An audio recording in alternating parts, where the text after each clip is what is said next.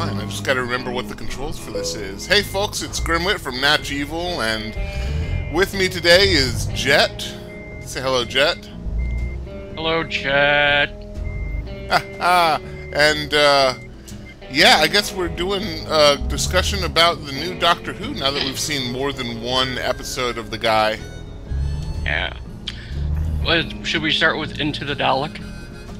I guess. I will warn people that, yes, spoilers ahead, fuck you, we've seen it, you should see it by now. If you have not seen Doctor Who, go watch Doctor Who. Spoiler alerts. Yay! Spoiler alerts! Alright, so that's fucking done and over with. Now that we know that we're going to spoil the show, Into the Dalek. Is it me, or has the Doctor gotten significantly darker? Like, it's as if all hope has just left his tiny little hearts. He's become a regular, old-school, classic Who Doctor. Well, I mean, no. More like a 6 or a little bit of a 4. Well, 4 wasn't this bad. I mean, I loved 4, but 4 had some issues where he didn't like the way what humans did to humans, basically. But he wasn't this bad. He was still hopeful. No, this is like a 1 or a 6. This is definitely Hartnell or Colin Baker. I don't mind it. Certainly after Rusty's versions of the super hyperactive puppy doctor. I wonder if you will be able to go through this entire show without mentioning how much Russell T Davies sucked or the damage he did to Doctor Who. Let's see. Okay. Alright. Because it's this episode, we've seen, if you're a fan of Classic, you've probably seen this episode before, it just wasn't with the Dalek. You remember the Invisible Enemy. Yes. Okay. But oh god, no. Also, the movie Fantastic Voyage. Both of them, yeah. The Invisible Enemy was what I was thinking of, and the Fantastic Voyage I think it was more based off of the movie, The Fantastic Voyage, than it was the Invisible Enemy.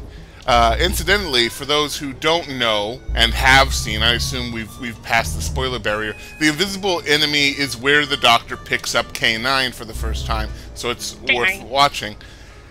I don't know. There have been other times when the Doctor has been shrunk down. Remember? Oh, help me! Was it Monster Zoo or the Zoo of Monsters? Fuck, I can't remember. It was a third Doctor. It was a Pertwee Doctor where the TARDIS landed inside a miniaturized zoo full of monsters from different worlds. And it was with Joe Grant as the companion. Does any of this sounding familiar? No. I remember first I don't know, the Giants. Not quite. What? Crashed vehicle offense? Where? Oh well. In any case, the Doctor's been miniaturized before. Yes, he has. Gotta admit, interesting way to explore the inside of a Dalek, though. Yeah, I liked it. I kind of liked it. There's still something about the directing that irks me. I don't know what it is. Directing or is it editing? Well, to me, direction and editing are both... The director should be there while the film is being edited. So it's both the same thing. Not necessarily. Yes, he should necessarily be there. It's his vision that he's trying to dictate. It's one of his responsibilities is... My point was he's not always there. Well, that's certainly a failing on his part, and it means that, once again, it's the director's fault. Of course, that's what you think. I have no problem with the script. I actually like Capaldi's portrayal. He's definitely different. But, I mean, we wouldn't want him to be like the others. We want him to be himself. But, writing, the acting, all of that's fine. The direction of the last couple of episodes have really pissed me off. Why? It feels cheesier than normal. It feels like a budget slash to me. No, it doesn't feel cheesy at all to me. It feels like a doctor. His doctor seems like, yes, he is a Time Lord, but he can get into shenanigans, and he can be somewhat petty and human. Well, the last one with Robin Hood. Oh, that one was great. Yeah, and it was all writing and acting. Can we go back to the Dalek first before we head into the robot? Yeah, I guess. Robot to Sherwood. So, into the Dalek. I am not a good Dalek. You are a good Dalek. Reminiscent of Eccleston's Doctor when he went up against the Dalek. You would make a good Dalek. Yeah. What did you think of that ending where the Doctor kind of got into his psyche, the Dalek psyche, and started talking about the stars and whatnot?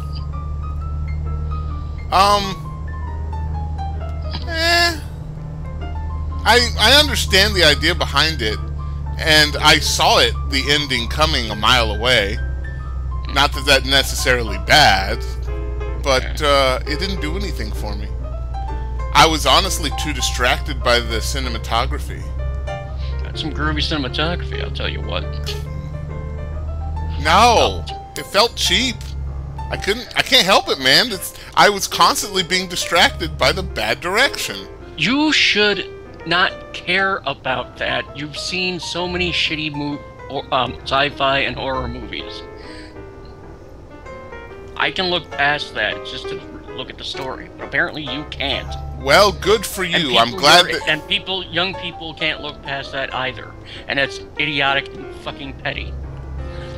It's petty that one cylinder isn't firing off in an engine? It's Tom Petty. Ah. One headlight, yeah. Anyway. Okay.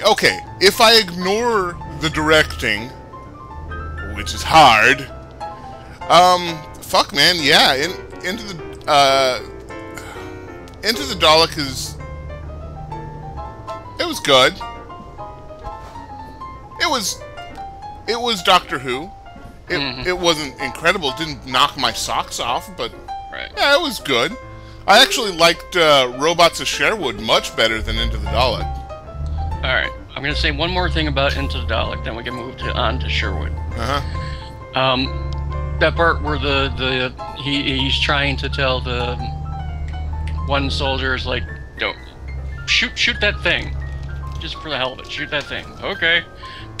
And then all the little Dalek blood vessel things start destroying him. I just wanted to see if something worked there. That was awesome. Although it was kind of like saying inadvertently, "Hey, jump off this cliff." Right. Alright, let's talk about Robots of Sherwood. Okay, I really enjoyed Robots of Sherwood for two reasons. One, we got some interesting character development from the Doctor, and we're seeing that this new Doctor has kind of lost all hope. I think that's the theme of this entire season. Is that the Doctor is I mean, where's that sense of wonder again? He could not believe that Robin Hood is real? Yeah, he could not believe that Robin Hood was real. Well, Robin Hood is a myth and a legend. And it's proved in the real world that Robin Hood didn't exist. In any case, the Doctor has been up against situations before where something shouldn't exist, but yet here it is. And that includes people in history of other planets, certainly. I think, honestly, it says more about this incarnation of the Doctor than it does of the Doctor as a whole. I think Capaldi's Doctor is having trouble. I think a little bit of wonder has died in him. Although, he still maintained being the Doctor. As in, he is a little childish, which he should be. I just, I like that. I like that. I like that. That seems to be the theme of the whole deal. I think the comedy works well with him. Oh yeah, the banter was great. I forgot what I was going to say. I'm sorry, Thanks man. for talking over me. That's okay. No, it's you- not. The villain of the episode, I thought it was going to be a Cyberman at first, because about collecting of all the gold. Doesn't the Cybermen have an allergy? That's why they were collecting it. Oh. That's why I thought they were collecting it, to get rid of it. One problem with And then pouring it into the computer parts and whatnot. One problem with the ending of Robots of Sherwood. Are you familiar with the term voodoo shark? No. Okay, there's got to be a better way to explain it. Basically, The shark? magical science, I think, is the trope where science doesn't make any sense. It works by magic, but Okay. but it is a to believe the show. It is a scientific reason. Did that spaceship run on gold as fuel? Because what use would the golden arrow really be if I you thought they were shot just it? using the gold to make computer chips. Me too. Massive computer chips. I thought that's what was going on too, because they had to forge it out into a pattern. It felt stupid. Well, maybe, here's the thing, though. We're watching this on BBC America, which cuts different things for time. No, I Yes. am not watching the BBC America version. I'm watching BBC Two version, or BBC One. Fuck, whatever. I'm basically getting a copy from overseas. I don't know how you're watching it. I'm watching BBC America. Oh, Ow. I look down on you for that. okay. I'm sorry you feel that way. That's the way you said it. That's the way you interpreted it.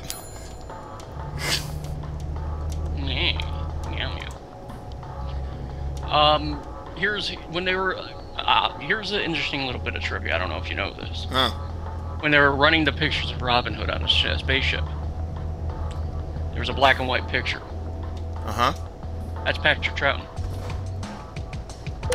I'll have to go back and look at that. Patrick Troughton played Robin Hood in the 50s. Yes, Second. now I definitely will have to go back and look at that. How did you find that out? Yeshua? How did I find that out? Yeah, have you just seen it? Or was that, like, were they pointing that out? Oh, I just looked at his film biography. Oh, okay. Yes, I'm going to have to look at that. It's hard to imagine, first off, it's hard to imagine Patrick Troughton as young. It's because every time I've seen him, he was an old man. Even when he was younger, in the original, God, when was that? The late 60s that he was the Doctor? 60s, yeah. Yeah, he was still old. Last thing I saw him in, Patrick Troughton, was, have you ever seen The Box of Delights? Nope. Based off of some book by the same name, the idea is you have a box and it has a switch, and if you push the switch, your dream will come true, or whatever. It affects reality. And he was supposedly, he played the supposed maker of the Box of Delights. He was very old, and I think that was the last thing he was ever in before he passed on. He died at a convention, oddly enough. I believe it. He was at a convention, I think in Connecticut, and he was the next day. During the day he was supposed to go in the afternoon to make a speech, and they found him dead in his room because of massive heart attack. Well, he lasted a while, didn't he? Like a long while. Not really. Let me look.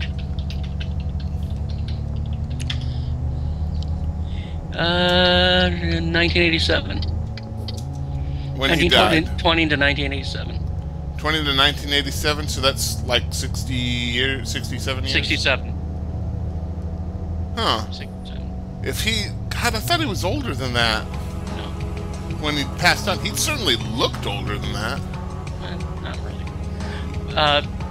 John Pertwee died at 76. It would not surprise me if you told me he died in a motorcycle accident.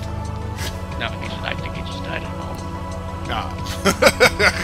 Because that guy... Heart attack. He died in a heart attack in Connecticut on May 20th, 1996. The doctor's death. Let's just go through them all. What I liked about the robot of Sherwood is that whole banter when they were chained up together. Yeah, and the person in charge turned out to be Clara because she sounded the most like someone in charge. Yeah. Yeah. See, I like the comedy in this one. It makes sense. It's good. Well, also, you know, the Doctor and Robin Hood, I think were paired off as equals, which is why they butted heads. I don't need a sword. I've got a spoon. Spoon! I'm the Tick. I got a spoon. Spoon! Troughton died at Magnum Opus Con 2 in Columbus, Georgia in 87. I wonder what kind of con that was. Sci-Fi Con? Or Story Con? Fiction Con? Sci-Fi Con. Oh, it actually says? Sci-Fi Con. Oh, okay, I'm going to assume that you are saying that it says Sci-Fi Con. Yes, Sci-Fi Con. Butt plug? Monkey Butlers? Butt plug? Have you heard that? No. God, it's an old MP3 that's been floating around the internet almost since the inception of the internet, where this guy calls up a department store that they bleep out, and he only uses one word when he talks to people. Butt plug. So they'll say like, hey, how can I direct your call? Butt plug? What? Butt plug. You what? Butt plug. Oh, okay, let me transfer you. It's like, hello, this is automotive of beep. How can I help you? Butt plug. What? Butt plug. Spark plug? Butt plug. Spark plug. Butt plug. What do you want? Butt plug. All right, shut up. All right. Sorry, I got carried away. It's a good bit. First Doctor died in 75 of a series of strokes brought on by his disease, his brain disorder. It's like not enough blood going to the brain. Right. There's an entire TV movie about it. Yeah. Heart failure. Yeah. That really made me sad, that movie. He was 67 as well. Yeah, that movie kind of made me sad too. Baker's still alive. He's For 80 now. He's the oldest Doctor. He's 80. And he, maybe it's because he was the Doctor the longest on TV. I should preface on TV. Maybe because maybe he lived healthier. Oh, well, he did have an awful lot of cats. He's kind of like the male version of a cat lady, whatever that's called. Don't say Catman, because Catman Stevens already took that name. Peter Davison's 63, sorry. I've seen him. He looks 63. Actually, I take that back. Of all the Doctors still alive, he still looks the youngest. He does. Baker is... Alan Baker is 71. Yeah. He's still doing recordings. Great voice. His physical appearance has not aged well, but his voice is dead on. Chubby. But he got chubby during the show, so... Yeah. Yeah, well, Mel's not there to exercise him anymore. It makes sense. Fuck Mel. She's a whore. I hate her. You know what? I think she's probably... I personally just don't like Perry, but I think Mel is the least liked companion. You don't like... Apparently you don't like Perry? Why do you not like Perry? She's got great, big acting chops. Sylvester McCoy is 71. Is that something he actually said? It sounds like something Sylvester McCoy would say. What? That he's 71? No, that Perry has great big acting chops. But Sylvester McCoy was never with Perry. No, I said that. Oh, okay. Idiot. Paul McGann's 54. Look, the thing with Perry is very simple with me. And, God, every time I even bring up Perry to my mom, she says the exact same thing. What was the first thing that like, in the first episode, what was the first peril Perry was in? Do you remember? She was drowning? She was drowning with what in her hand? A bag? A bag full of... Her stuff? And air! It was floating! Yeah, but that's not a flotation device. That thing could pop on your own weight. It's not like having a floating piece of driftwood or something. Still, man, it's... No. What? No. Yeah! Yeah! No. Just... Yes! No. Yes! No. Yes! No. Yes! Butt plug? Butt plug? Pancake? Butt plug. Hardburger sandwich. Butt plug. Ninja potato. In any case, 3 words, and these 3 words are the end of any argument of why I don't like Perry. Oh, Bag of air. That's a silly reason. I don't care. I don't like the Dalai Lama because he wears orange. I can hate people for all kinds of arbitrary reasons. Well, that's just racist. What? Oh, you don't have... You got a thing against orange people? Is that what you're trying to say? No, I said you're racist. You don't like Oompa Loompas? No. Then why is... Then why is orange racist? I didn't say orange was racist. I said you were racist. Well, you're not giving me a good enough reason for that. You don't like the Dalai Lama. Why must we flirt like this? So, robots of Sherwood. So, robots of Sherwood.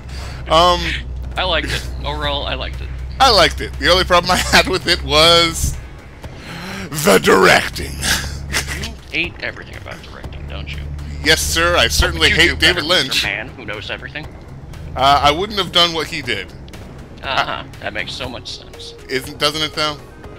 No, it sounds petty and stupid. You know what? I bet the director wore orange. What's the next one that's coming up? I actually don't know. I don't pay that much attention. So, anyway, for the next 2 weeks, I've downloaded some movies. Dr. Jekyll and Mr. Hyde for Friday. Whenever this is coming out, who knows? Well, if you are... I'm probably going to post this on Friday. Hello, people, on Friday morning. So... Friday. 12th. Yeah, Friday the 12th. Yeah, Friday the 12th. Dr. Jekyll and Mr. Hyde from 1920. Alright. Then the next week after that is Day of the Dead. You want me to just link people? Yeah, thought you were going to do that. Well, I told you why I worry about doing that. Why? Alright, fine. Fuck it. That's your problem. I'm a problem. You've got nothing but complaints. Is you. That's a you problem. No, it's not a me problem. It's a you problem. My channel won't get shut down for linking to your movie stream. I don't think anyone's gonna give a damn. Alright. Alright. Alright. You're so petty. Orange. I bet you wear orange. You do, don't you? You wear safety orange. I hate safety orange. So, I've been playing this game called Cactus McCoy. It's great.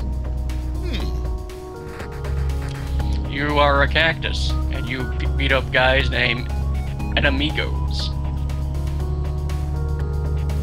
It's a Flash game. It's by the same people who did Papa Louie and Papa's Burgeria and Papa's Freezeria. So does the artwork also look like, what was it, Kids Next Door? Or whatever it's called? I have no idea. Fuck, I can't remember. The artwork looked really familiar there. It looked like it was done by the guy who did, God damn, it must be called Kids Next Door. I'll look it up and post it on the video when, after we're done here. But, the artwork of Papa Louie looks really familiar to me. Get it now. Robot of Sherwood. Oh, you're looking up the... That whole bit about the arrow contest, which is basically a dick contest, bigger dick contest. Well, yeah. It's like, I've had enough of this. Uses the sonic screwdriver to just blow everything up. Yeah, what the fuck? Again, bad science. No, that's hilarious. Oh yeah, it's funny, but how can it do that? I distinctly remember in Day of the Doctor that the War Doctor said, "What are you doing? They're screwdrivers, not guns."